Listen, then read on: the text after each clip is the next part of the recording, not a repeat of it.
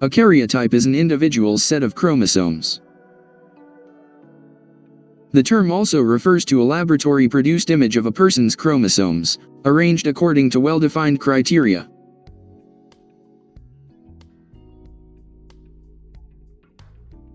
The first step in performing a karyotype is to collect a sample.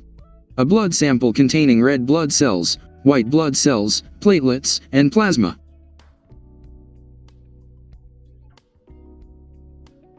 The second step is separating the cells. A karyotype will be done on the white blood cells since they actively divide, and contain a nucleus where the chromosomes are located.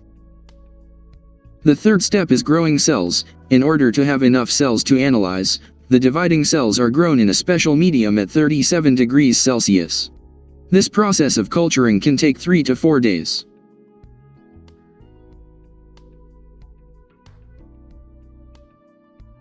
The fourth step is blocking cell division. The cells are treated with a chemical substance called colchicine, which blocks cell division in metaphase where the chromosomes are in their most compact form, and consequently, they are easily observed under a microscope.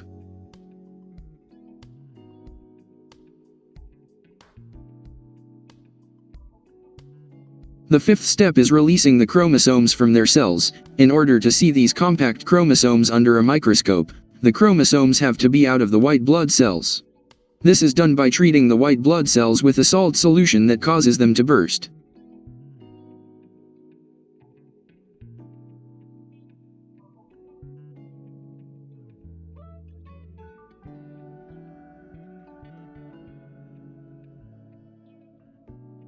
The sixth step is staining the chromosomes. Chromosomes are naturally colorless.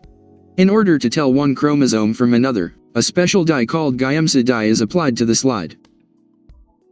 The final step is cutting and arrangement. Once chromosomes are stained, the slide is put under the microscope for analysis. A picture is then taken of the chromosomes. By the end of the analysis, the total number of chromosomes will be determined and the chromosomes arranged.